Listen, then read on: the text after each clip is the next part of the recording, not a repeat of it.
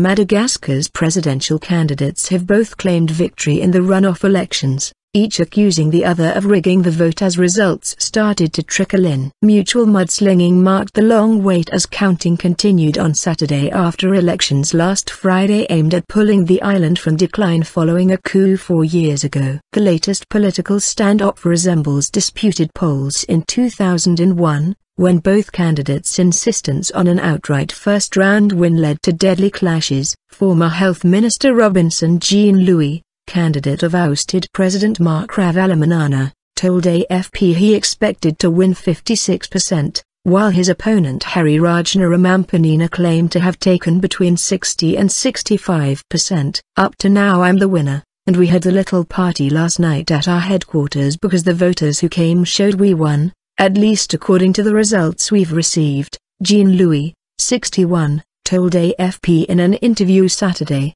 As of 07:00 GMT, Louis was ahead with 50.95% of the votes counted in 231 polling stations out of a total of 20,001. Louis' camp will challenge vote rigging in court, the Freemason doctor said. There has been massive fraud, he charged, adding that an entire airplane filled with ballots pre-marked in favor of his rival had been discovered.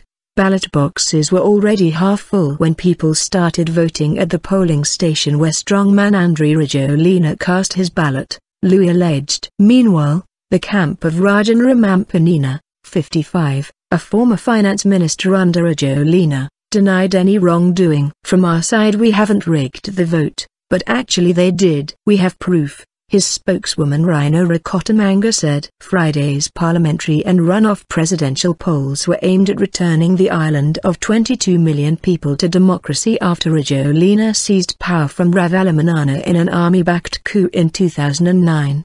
The two foes were barred from running for the presidency as the international community fears a return to violence, but proxy candidates ran instead. Peaceful, but low turnout. The Election Commission, security forces and international observers have not confirmed incidents of fraud after hailing generally peaceful polls, though with low turnout. "It's a bit sad," said Electoral Commission head Beatrice Adler. "Some people insinuate that even the helicopter which collects the results is transporting pre-marked ballots." Observers had opened small inquiries into fraud claims, she added. UN representative for Madagascar Fatma Samaras said, "There are a lot of rumors, but these were elections to exit a crisis and there will always be rumors." The community of French-speaking countries gave the polls the green light despite some organizational problems. The Election Commission is expected to announce final results by January 7, to be confirmed by the election court by February 18. The Indian Ocean island has faced uncertainty for years,